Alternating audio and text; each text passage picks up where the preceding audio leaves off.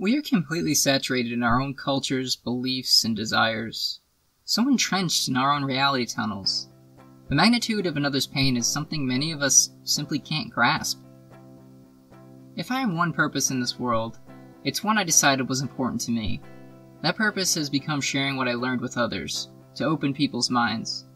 Not to change what they believe or judge their contradictions.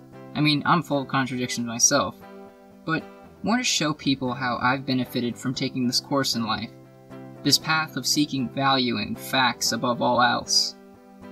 Today, I'm remembering a particular set of facts which I bear painfully. You see, there have been some people in my own life who had admitted to me that they had been sexually abused. Some were female, some were male. A lot of these confessions occurred when the person was drunk. They told me their personal stories, and I saw the damage and how it had changed the person's life, and in a very retrograde sense, reconciling and informing me on some of their behaviors and characteristics, while all along they were dealing with this enormous trauma from their past. To make matters worse, I imagine all the people I knew who weren't able to tell me these things, or even all the other people I don't know who have been victimized in this fashion. In the context of here and now, in this culture, any sexual conduct between an adult and a child is unacceptable, socially taboo. Yet somehow these things happen with such frequency that we hear about them all the time, and it has lent itself to awareness, if not paranoia, in parents today.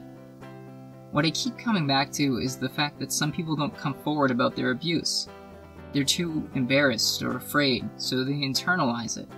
The Bristlecone Project is an attempt to humanize and heal victims of sexual abuse. Their focus is on males. One of their fundraising programs is 1bluestring. Basically, you donate to it and they send you 1 blue string.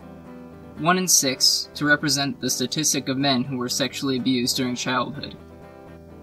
When a friend of mine told me about this program, I immediately donated. There isn't much you could do about such a huge problem, but the problem does not get solved by internalization or ignoring it. There needs to be awareness, an open mind, and acceptance for truth, and finally, healing. If you're a guitarist, I hope you'll consider donning a blue string on your guitar from now on, because it starts a dialogue. It has the potential to help someone.